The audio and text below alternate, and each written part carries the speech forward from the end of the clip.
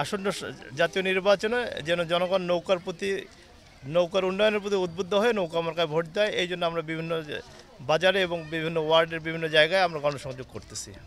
দীর্ঘদিন থেকে নাঙ্গল প্রতীক নিয়ে এই আসনে যে প্রার্থী নির্বাচিত হয় সেই প্রার্থী আমাদের এই গঙ্গাচড়া আসনে সে সময় দিতে পারে না। দীর্ঘ সময় পার্টির বিভিন্ন দায়িত্বে থাকার কারণে দেশ বিদেশে ঘুরে বেড়ার কারণে আজকে গঙ্গাচড়ার মানুষ এই আসনের মানুষ বিভিন্নভাবে ক্ষতিগ্রস্ত।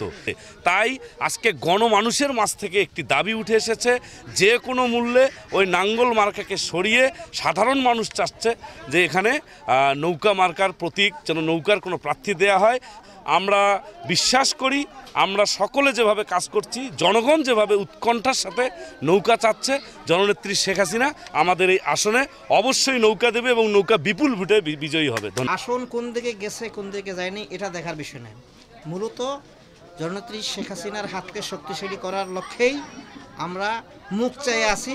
ইনশাল্লাহ এবারের নির্বাচনে এই আসনে আওয়ামী লীগ বিপুল ভোটে জিতবে, এতে কোনো সন্দেহ নেই। লাঙ্গলের সাথে চ্যালেঞ্জ, লাঙ্গল রাজনৈতিকভাবে অনেকটা মার খেয়ে গেছে। এরশাদ রংপুরের ছেলে, ঠিক আছে, কিন্তু শেখ হাসিনাও এখন রংপুরের বধূ। এই জিনিসটা আমাদের খেয়াল রাখতে হবে। আমরা এরশাদকে জোটে আছে থাকবে, হয়তো সদর আসনে তিনি থাকবেন, কিন্তু এই আসনে আমরা নৌকার প্রার্থীকে জয় করবো ইনশাআল্লাহ।